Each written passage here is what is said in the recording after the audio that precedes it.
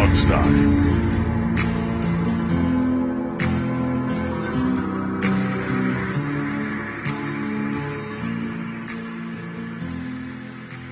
Hey everybody, welcome to another fantastic episode of the Hogstye. It's a fantastic episode because all three of us are finally back together. Steve and Jamal, welcome. Yay. Welcome. Happy to have the whole crew here. What's left of our crew, as we've gone through so many different crews over the years, Steve, you and I.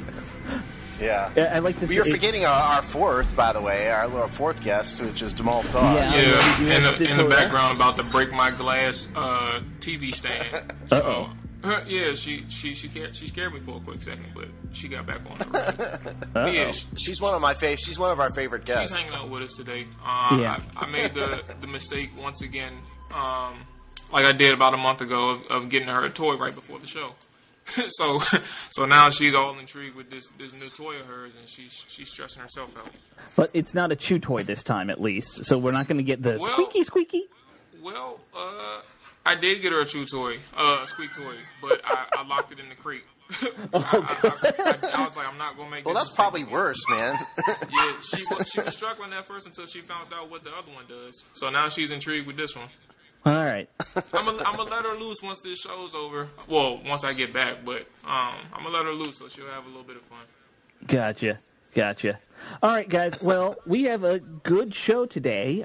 We are going to be breaking down safeties as we do our usual position group breakdowns we like to do in the off season. But first, we have two Twitter topics that we want to get into. One kind of unexpected for us, and it's not like it's a big coup or anything, but we did this silly little Twitter question, I guess you want to call it. It wasn't really a poll, but we just asked people to name their top three Redskins quarterbacks based off of some other mainstream people saying who are your top three quarterbacks all time. And that thing blew up, Steve. I initially kind of saw you tweet this, and I was like, it's just content. It's a nice little throwaway, which I'm assuming was your thinking. Oh, yeah, absolutely. I didn't think we'd get two of the greatest quarterbacks in Redskins history involved in commenting on it. No. Right. And, because both Mark Rippon and Joe Theismann responded into this tweet, into this thread. It's got like 50 comments. So, not huge by Twitter standards, but when you get two for us MVPs, I believe both of them were MVPs at one point, right? I think so. They're both Super Bowl MVPs. Yeah. That's for sure. Theismann was. The reason I questioned. I wasn't sure if Mark Rippon was a league MVP. Well, I think he was a Super Bowl MVP. Because didn't he throw for like 380 yards or something? Okay, all right. So we got to get this right. So Mark Rippon, Super Bowl MVP, two-time Pro Bowler, and then second-team All-Pro in '91. Second-team All-Pro. We haven't had one of those in a while. Second-team All-Pro. Yeah. Well, no. Trent Williams was a second-team All-Pro. Oh, was he? We haven't had a first-team All-Pro. That's right. Yeah. But Trent was the only one for sure. For 25. Not counting the last punters, one I think was the punter. Was it Turk? Yeah, Matt Turk was, I think was the first team, and I think Tressway has been second team a few times as a punter. But regardless, it's just very funny. We do this dumb little poll, and by the way, I made a joke response. In my reply, but if you didn't answer Sammy, Sonny, and Joe, you're wrong. Like, those are the three. It's not really even a hard question. Well, wait a minute. Hold on. See, there is an argument. I think you can make an. First of all, I agree with your list. That's my list too. Sammy, Sonny, and Joe. But there's an argument for Doug Williams. It depends what you call greatest, right? Because not like I defined it. I just said, hey, who are your greatest Redskins? That could mean anything to people. You have a legitimate argument for Doug Williams based on the social implications of him winning the Super Bowl. That's fair. To being on the list. You have an argument for Mark Rippon because of all of them, if you put all of them on the field together, you might want Mark Rippon out of all of them. So you have an argument for him, He might have the strongest arm of all of them. Yeah, right. And so I think the five of them together in some order or another are those. Because I think the one that's indisputable to me is Sammy Baugh. Sure. Sammy Baugh is a titan among NFL Redskins quarterback. He was a revolutionary. He was really the first great NFL quarterback, right. Going all the way back to the 40s, really. drafted in 37. So he's a giant, and I think you got to throw Sonny in there. He's in the Hall of Fame. Right. The third one is kind of, to me, where you can kind of mix and match them. So let's read Joe Theismann's comment about this, because Joe Theismann wrote something. So let's just read it.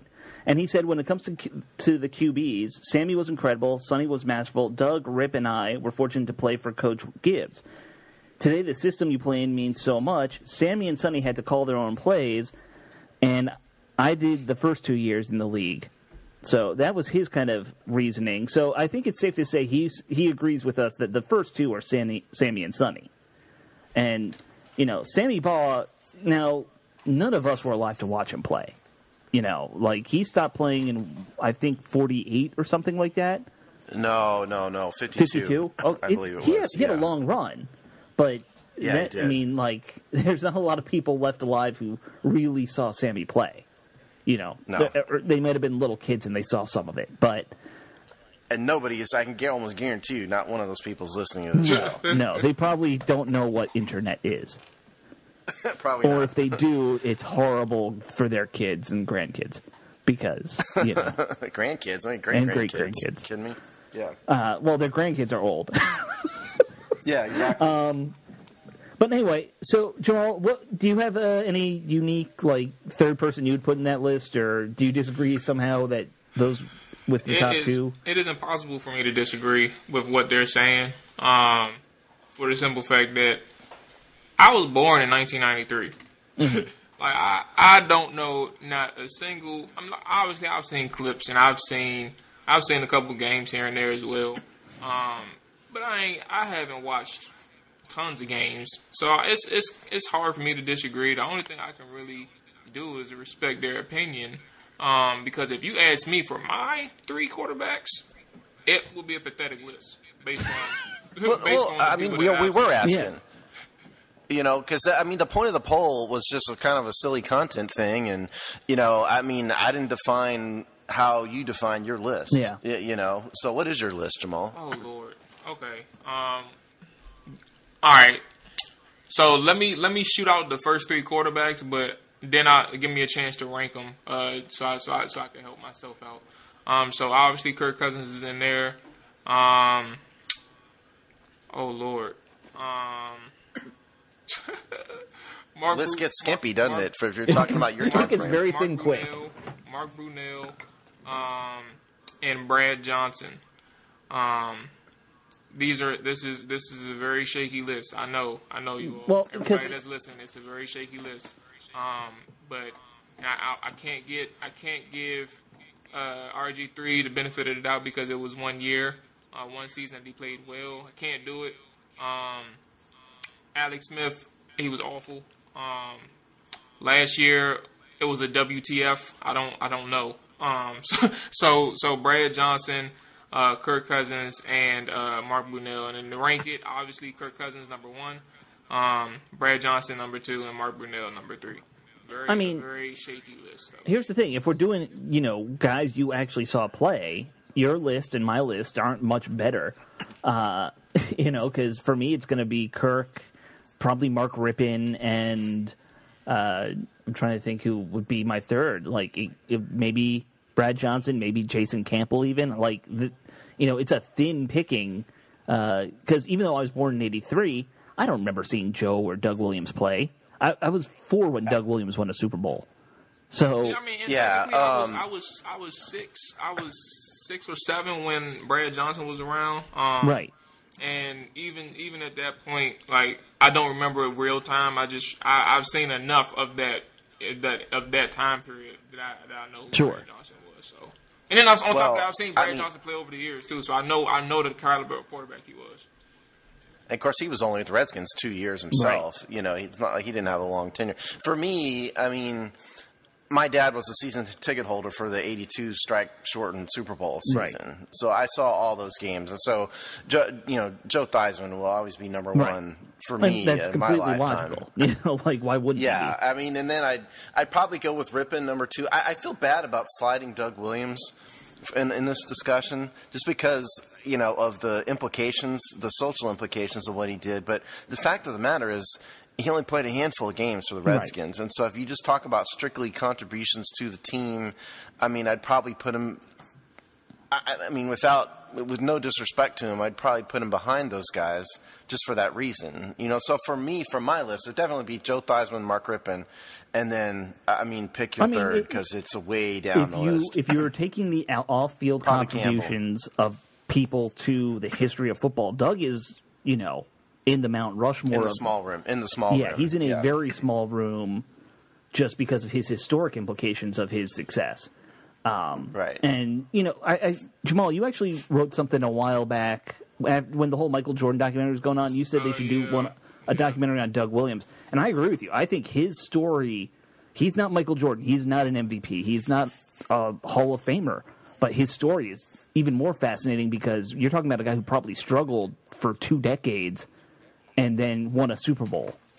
You know, like, his career was so iffy. It was like, from what I remember, or from what I was told, but from that year that they won the Super Bowl, it was like it was a not a battle, but like it was multiple quarterback changes prior to the playoffs, and somebody got injured in the playoffs, and there he goes, and he takes off and has the best, you know, Super Bowl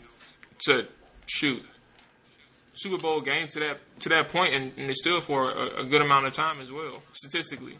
Yeah. So I think, I kind of felt that way too.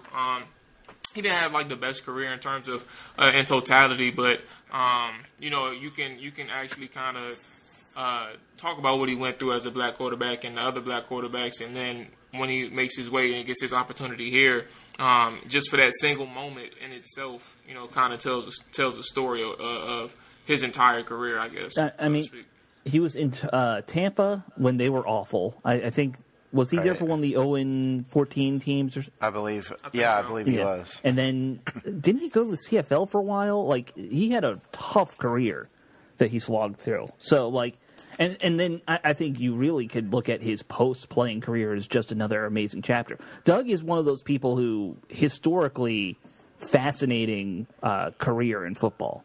Like, just because he coached Grambling and one other HBCU. Okay, we'll go over this. First of all, I'd forgotten about this, Alex, but you're right. He played for the Oklahoma/Arizona Outlaws from 1984 to 1985. That's according to Wikipedia, which is the easiest way to look. USFL, not CFL. Yeah, I mean, in the historic part of where he coached was Grambling, because he followed Eddie Robinson as a head coach at Grambling. Eddie Robinson being a giant of the game in his own right, you know, in the college ranks. And then he was with, you know, he's with Southern University also for a year. I mean, Doug is, again, it just kind of depends on how you define great and what your personal list is, because nobody, I think, would deny that his impact on the game is in whole is just tremendous, you know. But just when you're talking about just what you do on the field, if that's a bigger part of it, he's a little bit lesser than the other greats. Well, I think, you know, because he didn't play field, as much. You know, he had a bad record. He, you know, like, he was a backup. Well, I mean, he won a Super Bowl. Yeah. I mean, remember, you know, what Jamal was talking about in the '87 year was that Jay Schrader was the quarterback. Jay got hurt. And then Doug came in to replace him and was so good that nobody wanted Jay back, and everybody was worried that they were gonna put Jay back in the game. I remember. You know, or I don't remember. Because Doug remember what I remember. This is before your time, Jamal, with the show. But when we had Ricky Sanders on the show, we asked him about the social implications of Doug Williams being the first African American quarterback to win, and he said we didn't care about that. We just wanted to win. You know, and it didn't really occur to them, I think, at the time, according to Ricky Sanders, that it was that big of a deal, because they were so focused on winning that nobody cared about what color the man was, and that's the right way to go about it. I mean, if you're going to win, that's how you have to. That's your mentality. You have to. Yeah. Now, I'm sure Doug would tell you something different, because we all know he was asked questions in press conferences. The famous one being, "How long have you been a black quarterback?" You know, I've read that whether that actually happened or not. I don't know if that really did happen. Because that's such a dumb question to ask. Let's DM Rick Snyder later, and because he was there, he would know. Yeah, that's true. Yeah, we'll ask Rick, because you know he'll just tell us. I'm going to text him right now, and we'll see.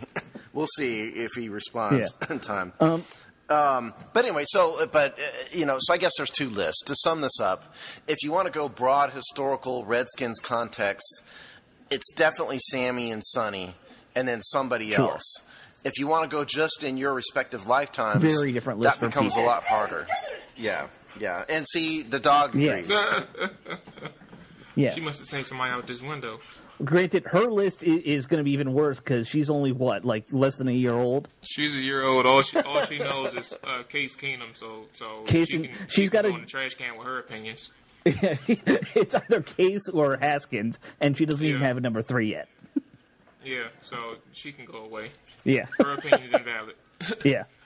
All right, well, let's move on to our actual other Twitter topic, because we had 2 Twitter topics today. And that is, we did a poll, and let's put it in some context. The poll is about Antonio Brown.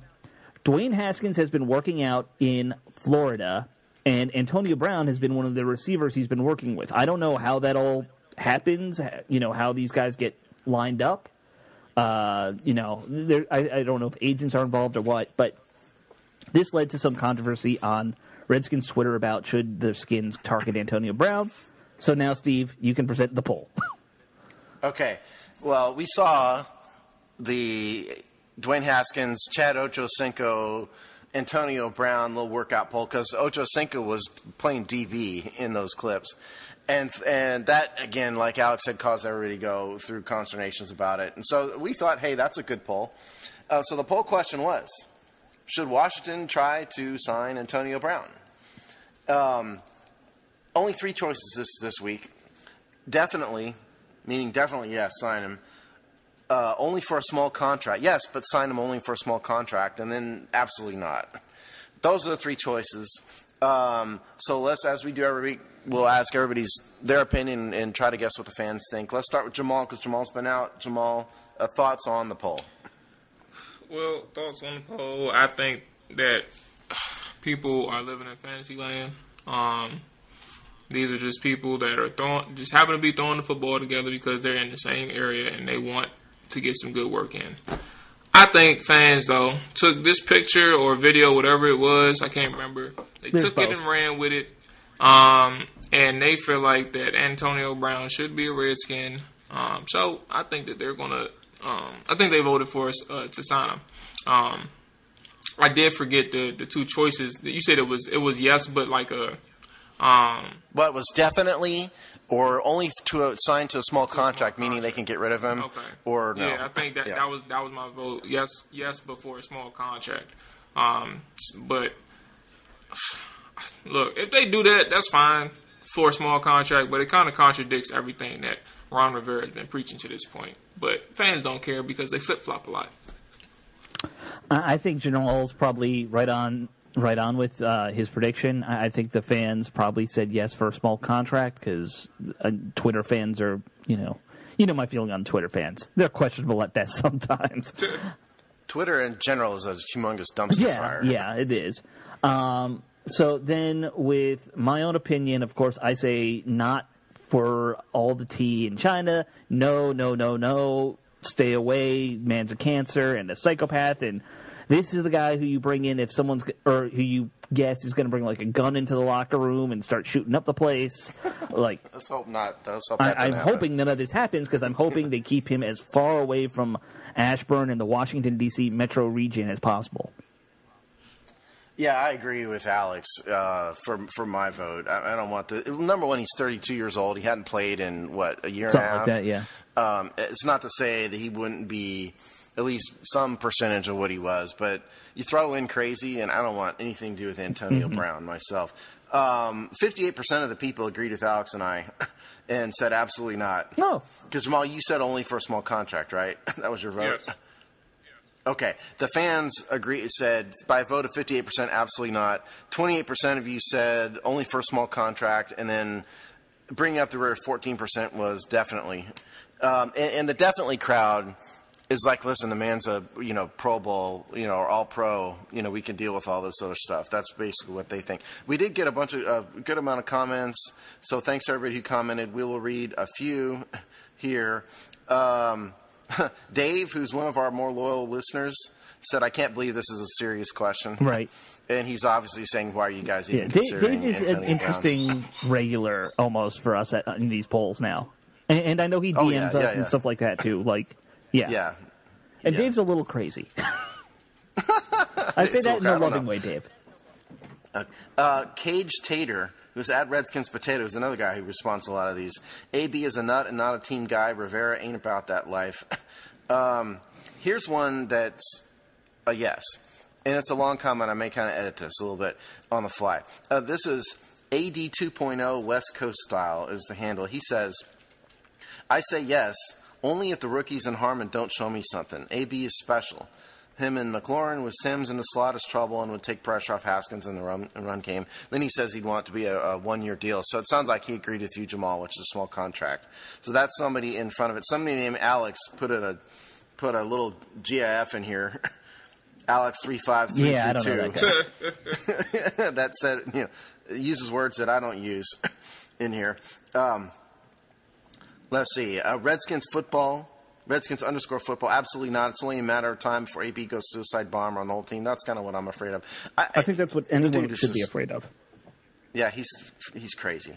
There's just so many no's on here. Holy moly. No, almost 32. Suspension looming. Notorious team killer. Pass for me. That's Daryl at Ocon119. Here's an insightful one. Jason Lamberson, who's at Lamberson something. It runs off the page.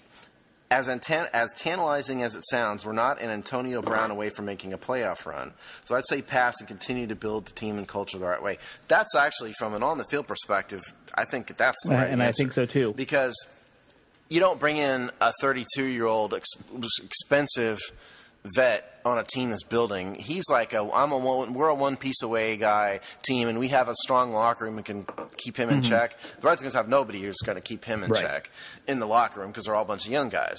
And that is probably the right answer for me in terms of the on the field stuff. The other part is he's freaking nuts, but that's I do think that Coach Rivera is a coach who could keep him in check, but it would take way too much of his energy to do that.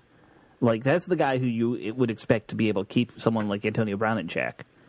But, yeah, it's just too much energy. I mean, we're talking about a guy who Mike Tomlin couldn't keep him under control after a while.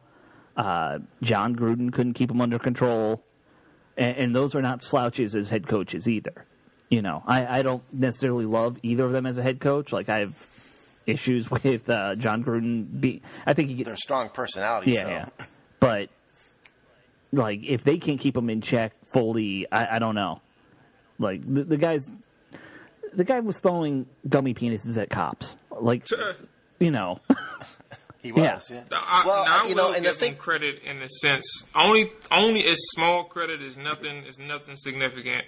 The past, probably like the past couple of months, we understand that he's been quiet. He's working on himself. We know that much. We don't know the full thing, but we know that he's working on himself and trying to do better. I was listening to a podcast the other day where his trainer had some insight on what he was doing. So that's the only thing I could speak towards in terms of Antonio. But that's the only bit of credit I'll give him is the past couple of months. But we know his history. Yeah, and when we say he's been quiet, that means he hasn't been arrested. Right. But to be fair, yeah, exactly. Stay off Twitter. Twitter's not your friend, Antonio. I mean, with the Raiders thing, I have to put some of the blame on Mike Mayock for it. Sure. Because Mayock, who is, it has to be said, a junior GM who's never been in charge of anybody. He's been commenting on NFL Network for, a decade, at least. And now he's thrust into a leadership role, and he just handled Antonio Brown really badly. Really, really badly. Awful. And so Mayock, I think, exacerbated that situation quite a bit. If you had just let John Gruden deal with it, he might still be a Raider. Maybe. But it's. I think the combination of circumstances did him in. And Bill Belichick just isn't going to play with any of that. It's like, get out, Yeah. So I just wonder if Mike Mayock hadn't been there or Mayock had shut up and let Gruden deal with it, I think it might have turned out differently. Because the Raiders, it's not like the Raiders don't have a history of strange players in their own right. That's true. Well, let's change gears a little bit and talk more about those Haskin workouts, because he's definitely one of these guys who he has somebody tweeting out highlights of him throwing, and we've heard he's working out with some of these big names, like you mentioned, Chad Ochocinco, or I think is he going by Chad Johnson again? He might be. I think he might have, but it doesn't matter. Nor do I care. So, but he's also been working out with Terry McLaurin and I believe Sims down there, or maybe it was Harmon. I can't remember. But two of the guys have been down there with him. You can't tell too much from a workout, but one thing I will say that's obvious is just how much better physical condition he looks as opposed to what he looked like coming out last year. He's like slimmed down, much more lean and muscular looking. Because, he was kind of like a baby face, and a lot of guys are their rookie year. He was a little pudgy. I mean, by NFL player standards. The baby fat, as they like to sometimes call it. Yeah, he's trimmed down a lot. He's gotten in better shape. I mean, I don't know if that means anything in terms of his ability to be a quarterback. Sure. At least it means he's keeping in shape. Yeah, I mean, I don't know what you guys' opinions are about this, but it's been a little distressing to me to see the total lack of respect this man has gotten in the national media. It's like, did you guys not watch the games? Yes, he was bad in the beginning of the season. Nobody would deny that, but he made a ton of progress in a year that was a stressful year for this franchise with an interim coach who wanted to pretend that Sammy Baugh was the quarterback. Right. And it wasn't actually 2019. He improved a lot. I mean, a lot. He looked like by the end of the year, he looked like a legitimate starting quarterback. And the fact that, who was it that ranked him 30? Chris Sims? Said he was 39th out of 40. Whatever. What does Chris Sims know? Ranked him. You're the one that ranked Lamar Jackson 30th. He has a dad who was pretty good. That's Chris Sims' life. Seriously, that's Chris Sims' entire life. He also ranked Lamar Jackson 30th last year. So I don't know why anybody cares about Chris Sims. But point is, I think Dwayne Haskins is drastically underrated by a lot of people in the media for some reason. Yeah, I don't think he will light the world up like Lamar Jackson did last year, but I think he'll be I am fairly confident that he will be a good quarterback this year, and we'll see significant improvement from last season. Yeah, absolutely. I got some confidence in him too. I think one of the things now the hardest thing to project, and you guys kind of alluded to it, but the hardest thing to project really nowadays is performance based off of workout videos. Like people post them. Oh my goodness. I didn't realize how much battery I didn't have left in my laptop. I thought I charged it last night. But anyway, the hardest thing to project nowadays is performance on the field based on workout videos. People post them so much, and when you see them so much, they start. And we're talking about athletes here. Like everybody posts workout videos. Us normal people, lawyers, doctors, all everybody. But professional athletes, when they post them, it's different to everybody else. So they just see somebody going hard in the gym, and they're like, oh, snap, this person's going to have a killer year. Haskins is semi-different in the sense that when you see a guy like that who started where he started last year, but you also see him lose the weight, you also see the rave reviews by his coaches, and we're only talking about film work to this point. When you see those type of things added into him taking his diet serious, and then his performance the last couple games of the year, you understand that he's trending upward, and you understand that he has something that he wants to prove. Because if he didn't, he would be the same quarterback that didn't really take. You clearly can see that he wasn't taking his diet serious based on what he was doing this offseason alone. He started taking it serious, and he started getting his act together. So it's going to be interesting to see how he does. But I do got confidence that he's going to play well. Yeah. Well, Jamal, we'll vamp if you want to go run and grab your charger or something. It sounds like you need to. See if I got a power save mode or something. Yeah, okay. Well, one thing that I think is big for me is really that he went down to Florida and got Terry and one of the other receivers to come with him. Because we were starting to hear how Tom Brady was working out with his receivers down there. And, with everything going on, you couldn't really do that in the D.C. area without somebody giving you, crap for it. So, him saying, all right, let's roll down to Florida, smart move. He's going where he can get the work in. And, to me, that's a great sign of some future, leadership from a quarterback. As a complete unrelated aside, did you guys hear the story about Tom Brady walking into the wrong house in Florida? No. Did you guys hear this? Yeah. Oh, my. Jamal heard it? So, Brady gets signed by the Bucs. He shows up in Tampa. And he's been texting the Buccaneers offensive coordinator, whose name is escaping me, but former NFL quarterback, and I can't remember his name. I'm totally blanking on it. But that Bucs offensive coordinator lived right next door. The house right next door is the exact same house.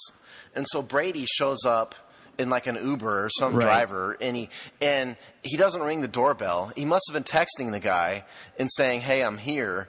And so he doesn't ring the doorbell, and he walks straight in, and it's a completely other house. And this random guy is sitting in his living room, and Tom Brady walks in, drops a bag by the door, walks into the living room, and sees it's not the guy, and goes, "Oh gosh, I'm sorry," and walks out and doesn't say another word. Can you imagine just sitting there chilling on your couch and Tom Brady walks in the door and you have no idea at all? I thought that was just an amazing story. And of course, the guy knew that, again, the guy whose name is escaping me is next. Yeah, please do, because it's somebody that we should know. He knew that guy is next door, so it wasn't a complete shock. But still, I thought that was funny. But yeah, so what I was going to say about Haskins, and we did our position group breakdown already on quarterbacks, but I mean, don't forget Chris Sims. Well, okay, so it's Clyde Christensen is the QB coach in Tampa. Well, I didn't say QB coach. I said offensive coordinator. Offensive coordinator. That's Brian Leftwich. Yeah, thank you. That's who Byron Leftwich. But that's what I was thinking of. I mean, but don't forget Chris Sims. That in the last two games, his quarterback rating was over 120. And if you average it together, it's about 130. Yeah. Completion percentage over 70%. He was legitimately playing well. The team sucked, no doubt, but he was legitimately playing well. He was, and it's just not fair. You're going to rank him down 30th. That offended me. What I was going to say. Hold on 1 second. Can you guys hear me? Yes, we can. What I was going to say was, when it comes to Chris Sims and the Redskins, like, I understand people have their opinion of him because of what he did with Haskins. He's had opportunities where he spoke on the Skins in the past, and I do want to point out the fact that I think it was like 2018 or 2017 where he said something in favor of the Skins, where he felt that they were going to be a really good team. I can't remember the specific words. I just want to bring it up because there was a lot of people who agreed with him at that point. So I just want to speak to how volatile the reactions have been. Now, it is his opinion, and I think his opinion is wrong, by the way. So I want to put that out there first and foremost.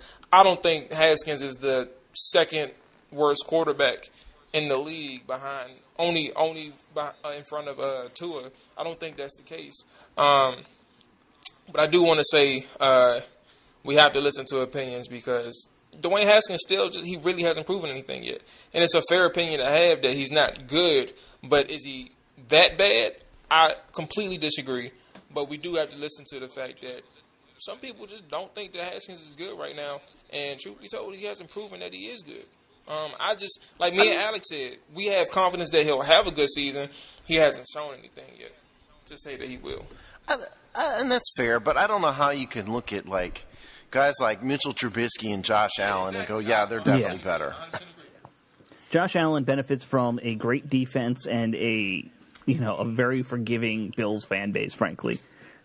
Well, and he's got great run. He's got some athleticism, running ability. You can't deny it. But the man cannot hit the broadside of the barn. He's Tim Tebow with a slightly stronger arm. I've always kind of looked at it that way. He's mobile, not very accurate. But Tim Tebow threw every ball he threw more than 10 yards was wobbling like a duck, and Allen at least can spiral it. Yeah, Allen's got a pretty strong arm. But we don't want to get in all that. Point is, we just wanted to get into that because of the Chris Sims thing, and I get why it irked a lot of people. I don't blame them. It probably irked Haskins because Haskins is on social media a lot. I know, people are not shy at retweeting stuff at Dwayne Haskins. Yeah, you know what? If I was an NFL quarterback, I would delete my Twitter. I really would. Don't listen to any of it. I wouldn't delete it. I would not go by my own name and have a fake Twitter handle that no one knows. And if you did that, you would be Kevin Durant. Yeah, maybe. I'm fine with that. That's funny. But that's better than, in my mind, that's still better than what Haskins has to go through. I just think it's kind of, I mean, it would mess with your mental sanity. Yes. You know, just don't read it because it doesn't matter. It doesn't matter what anybody says on Twitter. It doesn't matter what any critic says. It doesn't matter about what anybody says. The only thing that matters to Dwayne Haskins, or what should matter to Dwayne Haskins, is what his coaches think and what his players, His teammates. his teammates Yeah, think. I agree with you. That's it. None of the rest of Family this is too. Let's say it's family. just babble. Let's, Well, sure. I mean, but whatever the Hogsty thinks, whatever Chris Sims thinks, we're just babbling for content, okay? And that's all Chris Sims is doing, and it shouldn't matter to a guy like Haskins. Forget it. Don't not to say he is paying attention to it, but if you are, just forget it. Yeah, and I'm sure he'll take our advice. Let's move on. because you know he's listening. Let's move on because we do have to cover safeties, and we have about 25 minutes, which sounds about right. So it's our position group breakdown time. We are doing free and strong safety because they're kind of the same thing, especially with how they're listed these days.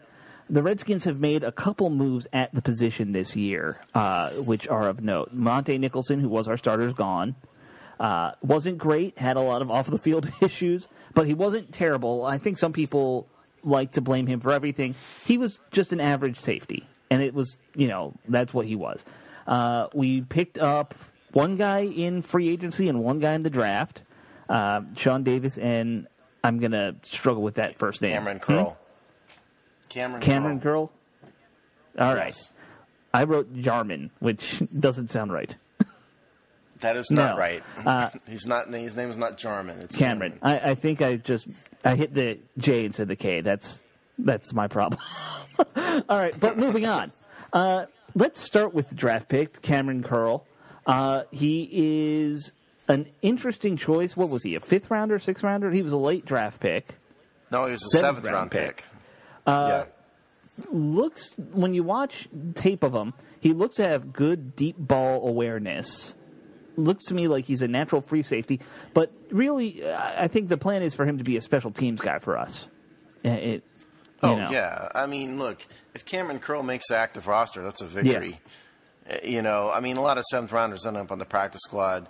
He's from Arkansas, 6'1", 206. He's got good size. It's not to say I dislike, I think it's fine. He didn't wow me particularly, but he's a 7th rounder. And as we've said before, anytime a 7th rounder does anything but get cut, that's a victory. I'm not expecting much from him this year. I think you're right, Alex. If he has a role, it's going to be special teams. I mean, I don't know what else you can really say about him. We haven't seen him play. Who knows? Like I said, body type wise, and just looking at what I've seen from his college game, looks to be more of a free than a strong to me. Probably. I'd say so. Probably so. But but again, if the Redskins play more cover 2, in at least a base traditional cover 2, you don't really have a free and strong safety in those circumstances. So it's just, and I don't know if that works. We're going to get to Landon Collins, but I don't know how well that works for Landon Collins either. Right. For that matter. I was kind of work my way through the new guys first. I know. I wasn't trying to. That's fine. Jamal, do you have any thoughts on this guy? I'm sure you've only watched a little bit of film here and there when he was drafted, like the rest of us. No. No? I don't. Truth be told, like this, once we go further into the players on this at this position group, we're only gonna be talking about Landon Collins for a lengthy period of time. But yes, I was going to kind of save him for last for a reason. Yeah, that's a good idea. But no, I don't have an opinion on this guy. All right, fair enough. All right, let's move on to the free agent signing we made, because I think that signing Sean Davis kind of went under the radar for a lot of the fan base, and just you don't see a lot written about him. But this was an interesting move to me. It was early in our offseason that we picked him up, right? And we're talking about a guy who he was in Pittsburgh for 4 years, 3 seasons as a starter, missed most of last year because of a shoulder injury. I think he played 1 game. But, other than that, fairly healthy. Like I said, started all 3 seasons. Second-round pick out of Maryland, D.C. born. Definitely a Redskins guy, because I'll give you his jersey numbers he wore in Pittsburgh. This always tells me he grew up a Redskins fan. He wore 28, and then when 21 became available, he jumped to 21. And now he's 36, which is another meaningful number. So guess who he's a fan of? And signed a 1-year kind of cheap prove-it deal to come home. I mean, the thing about Sean Davis is this was a mandatory event. The Redskins safety group is atrocious beyond Landon Collins. Troy Apke hasn't panned out, isn't going to pan out. Monte Nicholson was average. He was also a wreck off the field and all that stuff. They had to do something. And Sean Davis, he's been a bit of a disappointment probably overall. Like you said, he's been hurt. But he's a legitimate veteran and a legitimate pro who can come in and start and look like he belongs. Right. And that all by itself is a victory for this group. Because, again, I mean, you got Landon Collins and nothing other than that's guaranteed that can for sure play at a competent starter Everyone else level. was kind of designed to be a special teams guy. DeShazer Everett and Troy Apke were both picked and have both stuck around because they're special teams guys. Yeah, I mean, I'm fine having Cameron Curl on the roster or whatever, but you can't count on that. And Troy Apke can run fast in a straight line, and God bless him for it. But, I mean, I don't think you can count. If you have Troy Apke starting, that's a negative. He's not a league average player. And so Sean Davis can come in and, at a minimum, look like a competent vet. Because he's played well at times. I think he has talent. He has played well at times. He's been in a good system. Yeah, and he's been in a good system in Pittsburgh. Pittsburgh is a quality team with quality coaches. And he got hurt. What can you say? And he really only got hurt last year. You want to hear some Sean Davis stats? He started 9 of 16 games in 2016, but he's been a full-time starter ever since then. He's had 247 tackles, 2.5 sacks, and he's had 5 interceptions. That's not bad. So he's played. Yeah, I mean, he's played well at times, and it's, this year was a weird year for safeties too, and it's probably about the best they can do. I always say on the show, who's going to get the first crack at being a starter by the contracts. Yes. And Sean Davis has got a $3.5 million cap hit. He's going to start, people. Yeah. You don't sign $3.5 million to put him on the bench. Right. So your starters are Landon Collins and Sean Davis, and everybody else is fighting for a spot. I really do look at this, and if that shoulder's healed up, which it's a shoulder, I always worry about leg injuries more than upper body injuries. Just for football players, I think if you lose speed, it kills your career. But if he comes in healthy, I think this could be a sneaky good starter for the Redskins this year, and it helps that he's coming home. That's not a bad cap number for him to come back to D.C. and play for a year on. So I think this guy could surprise. He could be kind of like Eric Flowers for us last year, where you kind of signed a guy under the radar. People are like, oh, all right, whatever. And then he turns out to be one of your better players. Yeah, and it must be said, he's not just coming home. He's a D.C. native.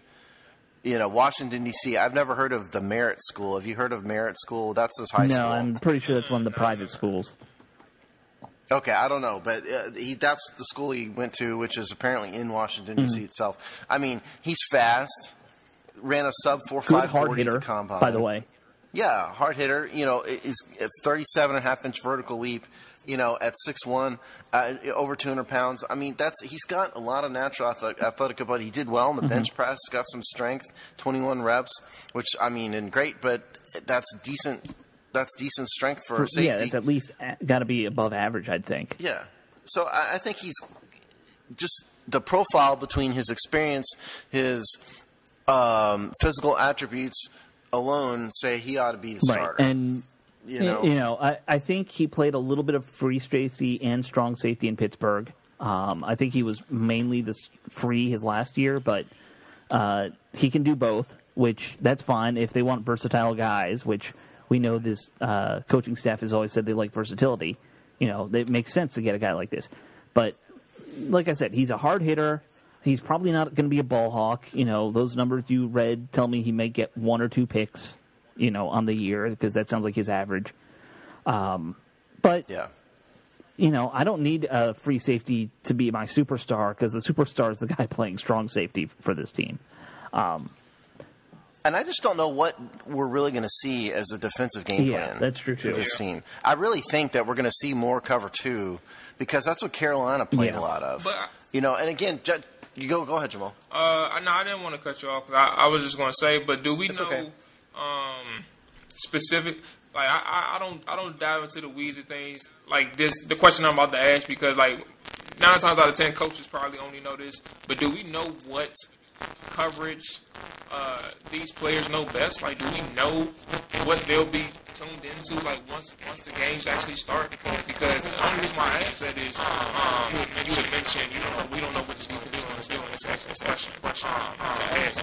But if we know what we just got to understand what these guys do well because, like for example, there are teams out here who understand the concept of a cover 3. They understand the concepts of a cover 2, but I just don't know what we're going to do, and I don't know what our players know best because it's too many question marks. I don't know. Well, I guess number one, I think an answer is remember what Rob Henson said. Was it last week? When did we have him on the show? It was 2 weeks ago. 2 weeks ago. Yeah. But Rob said that Jack Del Rio has been given carte blanche for the defense, and so Rob Henson on our show, carte blanche. It's French, meaning clean slate, basically. Christ, okay. Go ahead. Yeah. A guy named Del Rio, which is Spanish, using a French term. It's very confusing. Yeah, there you go. Yeah, and I don't think Jack Del Rio is also Hispanic, despite his name. So I think he's the whitest guy on the face of the earth, actually, which is fine, whatever you are. But point is, I guess where I'm going with this, if I can get my back on train of thought here, just because the Panthers ran cover 2 more does not mean that that's what Jack Del Rio is necessarily going to do. And if Jack Del Rio has got carte blanche to do whatever he wants, maybe you're going to see something else. Because, to skip ahead to Landon Collins, I don't think Landon Collins is a very good cover 2 safety personally. I just don't think he is. Sean Davis, I think, can do that and is. Landon Collins not. We're going to get to him, but Landon Collins not so much. That was my concern because that's literally what I was getting to. Like, do we know what they play best? Because if they're not just because, like you mentioned, just because somebody played the cover 2 defense at one stop, don't mean and they're good coaches. Like, they're really good coaches. That doesn't mean that they stick to what they do best. Really good coaches know how to adjust. Really good coaches know how to tailor a system to the players that they have. So they don't have to stick to a cover 2. And if these guys play better in a different zone type of scheme, then that's exactly what they're going to do. Yeah, we can get to this more as we go on too. But we did cover corners last week when Jamal was out. When I talk about the corners and when I look at what we have at safety, to me, you're looking at a very logical cover 1, cover 3 kind of team. Because we do have a guy who's perfect to be that down in the middle safety in Collins.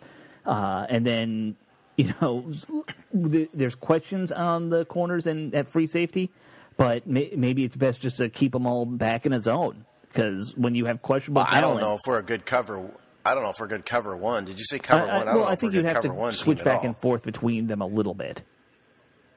Cover 1 is man.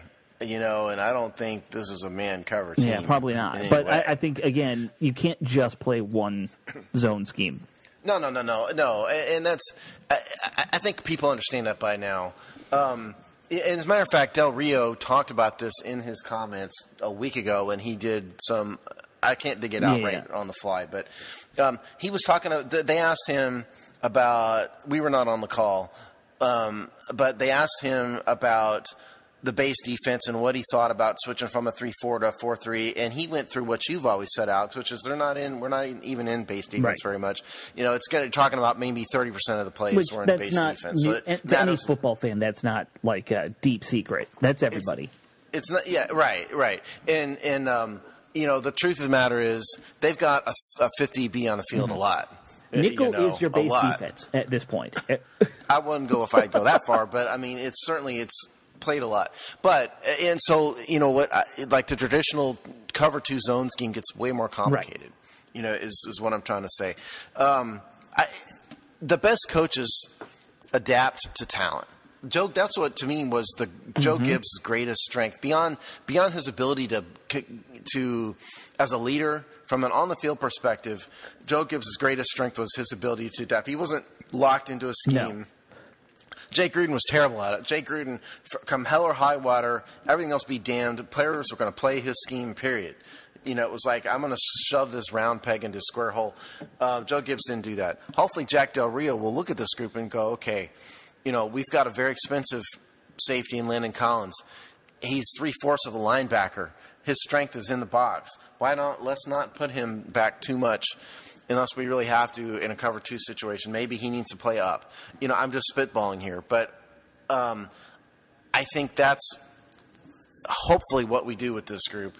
Because I just don't think Landon Collins is going to succeed in a cover 2. I agree. And, I think a lot of casual fans don't understand how good Joe Gibbs was at adjusting to the talent he had. He was Bill Belichick learned that from Gibbs, from watching Joe Gibbs over the years. That's how good he was. Has Belichick ever said that? But I think it's obvious that every coach who does it well learned it from watching guys like Gibbs do it.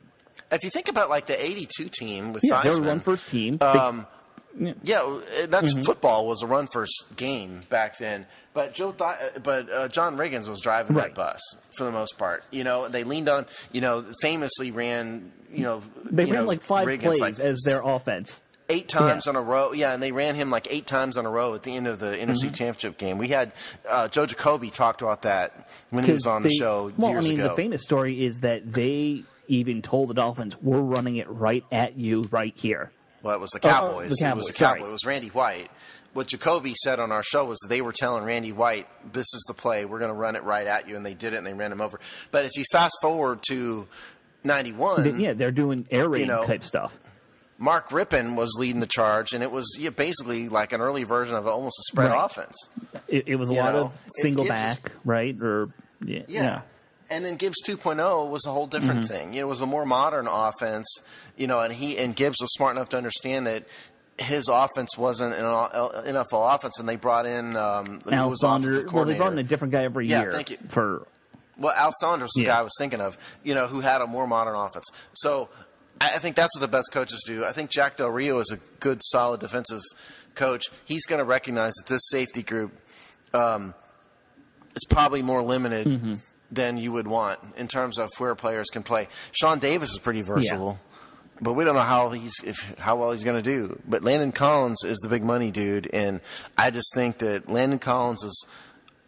If he was 20 pounds heavier, he'd be a linebacker. Well, and that's what I think about Landon we have Collins. A lot of guys like that. They're not all Landon Collins talent, but we've got a couple guys in the linebacker group that we'll eventually get to who have that money backer role. That I hate that term, but but yet you keep using it. Well, we can start saying Viper, but I just got to get used to it. That was a Michigan thing. But as we were told by our guest, it's the same job. Yeah. So we have a couple guys now like that. Why don't we name it? We'll name it we'll create our own name. We probably will. And it's just got to be cool. And Viper's always good. Remember we had the Cobra package back in the day when Sean Springs would play safety. We'll call it something totally random, like the cheeseburger package or something. Something that's a hog. It's got to be an animal. It's got to be, hogs, well, I think that one's taken. Oh yeah, like the lion package or something. So in terms of Landon Collins, first of all, if you want to talk contract, because he's the one that matters, recall 6 years, $84 million. $26 million was guaranteed at signing. He's got a bunch more money that comes guaranteed later in his contract. So he has an option bonus for 2024 that vests this year. So he's got money guaranteed down the line. His contract is owners, and there's no two ways about it. 2021 cap hit $17 million, with 18 and almost $19 million dead cap. And then his cap hit, even as far out as 2024, it's over $15 million. I mean, he's the centerpiece of this defense. It's a huge contract. Yeah, huge contract. after I did a film study on him, and last year. He's just such an in the box, run stuffing guy. I just don't. I think probably the reason the Giants got rid of him, or let him go, is because he's limited in his coverage ability. Yeah, and I think that's a fair assessment of his weakness. But I think the problem last year was I don't think we used him very well to his strengths. I think we did put him in the box a little, but you never really saw him running downhill on guys in run coverage. There was a lot of him covering the slot, which is a mistake in my opinion. I think they really need to be better about just have him play that like shallow center zone a lot. And, that way if he sees it's a run, he can go stop the run quickly. If he sees it's a pass, he's still there to kind of take out the guy who might be running across the midfield. But, like, having him in man coverage on guys was a mistake. It's not a good idea. Yeah, that's not a good idea. I think Collins is certainly the leader of the defensive backfield of all of them, for sure. Well, he seems to have, just based on his comments, it seems like he has pretty good leadership ability, and so I think he's probably good in that regard. Just for me, like you, I think you keep him out of man coverage as much as possible. That's his highest and best. Play guys to their strengths. It's a very simple message. Yeah. Now, real quick, are we running out of time? 10 minutes, 5 minutes. We have a few minutes. Okay. So, Troy Apke, who was, 2017, right. 2018 fourth-round pick. Penn State, fast, hasn't really shown much other than that.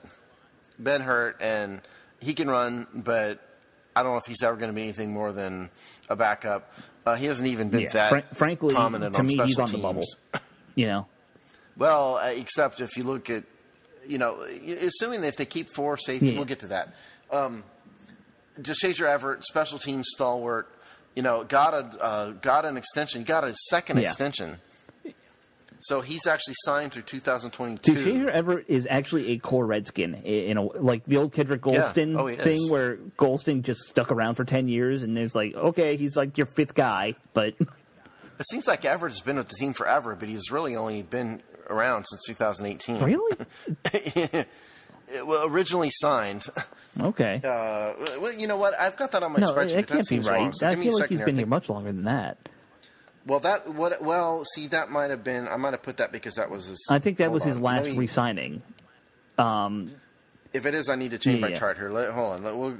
Let's get this info right. Oh, no. Okay. So, So he was undrafted free agent out of A&M, signed by the Bucks, and was signed by the Redskins 2015. The reason why I put 2018 on my chart is because he was on the practice squad for a while. Gotcha. Yeah, he kind of jumped around off and on the practice squad. Yeah. Matter of fact, I'm going to change that. I've always been a fan of his just because, I like special teams guys, and he's a great special teams guy to begin with. But he has shown the ability to come in on defense, at least be reliever type, and, he'll come in for a drive or a series every game, fill in for whoever's the starter, Nicholson or Landon Collins last year. And he's capable. Like, you don't lose a lot with him going in for just a little bit. Like, I don't know if I'd ever want to see him be starting 60 snaps as a safety, but, for a drive, he's fine. He's a very good number 3 type safety in that regard. I think so.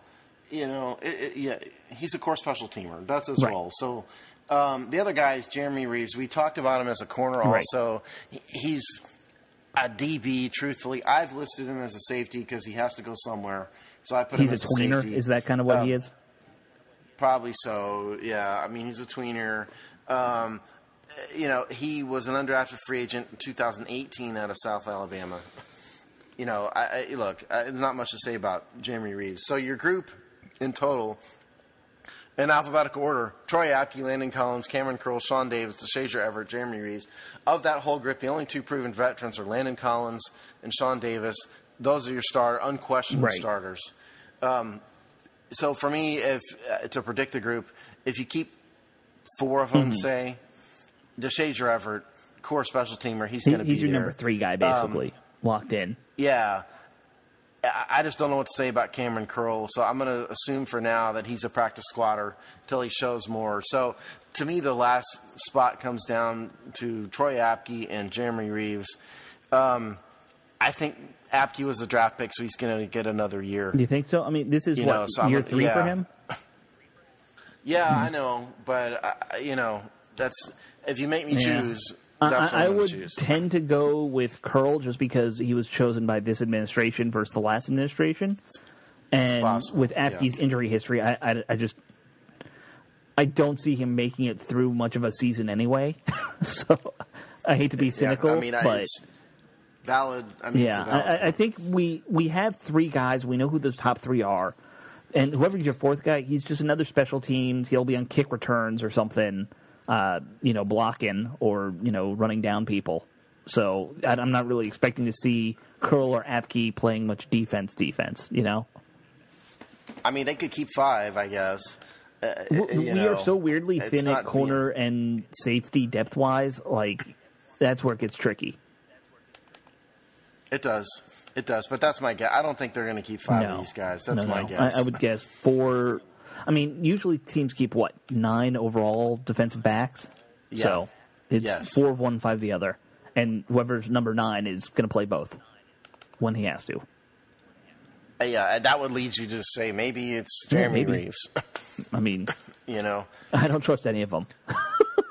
I'm trying to see when I did my rosterbation column a few weeks ago, what I even predicted. See if what I predicted then matched what I said now. Because it probably doesn't. Yeah. So who did I say back there? Okay. So, I did agree with myself. Outstanding. I said Landon Collins, Sean Davis, DeShazier Everett, Troy Apke, with the practice squad being Cameron Curl and Jeremy Reeves. There's a good chance they also just go with 3 on game days at this point. Well, that was just the 53. Yeah. I keep on wanting to say 52. I got to remember it's 53 now. It was always 53. Didn't they add one? Or that's just for active roster? It's the active roster. Okay. Well, that's it. So, I guess that's that wraps up safeties, and that should kind of wrap up the show because we're right at an hour at this point, minus all my yammering in the pre-show that I have to cut out like usual. So... As if it matters if we... I try, Steve. I try. Why? Who cares? Why? But I want to thank our listeners for listening. Next week's show, I'm going to be up in my cabin in the woods, so that'll be fun. He may or may not be on the show, depending on whether we can connect to him. Yeah, that's true. Or if I'm being chased by like a serial killer through the woods, or a bear. Are there bears up in the woods in New York? Black bear. Not so many brown bear, but I've never really seen a bear. I've only ever seen foxes, wolves, rattlesnakes, tons of deer. We have these weirdly tall turkeys that are like 4 feet tall. I don't know what the hell those things are.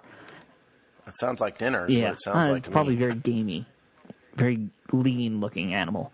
But, I've never seen a bear. I've heard a bear, and we had a... I don't think you're a hunter either, though, so you're not going to kill a turkey anyway. I mean, I have a bow. I'm not going to kill a turkey with a bow. I could. You could. People do bow hunting with turkeys. That's a real mountain man thing to do. Well, I've been doing archery since I was like 4, but I'm not a hunter either, so, Yeah. But, we've never seen a bear. There was a mountain lion attack when I was like a kid, but there are no mountain lion left. So, extinction, at least on the East Coast. C'est la vie. I'm not a snob. My family aren't snobby people who've got a vacation home, so I can't relate to what you're saying. Yeah, it's called being middle class back in the 30s. That's when we bought it. Military people don't have vacation homes. They could have back then. No, they couldn't. Yeah, I don't know what they made back then. What military people make. Yeah, but land was cheaper. That's all I know. Well, that should take us through this show. A little bit of rambling in the end for you folks. But other than that, just stay safe out there.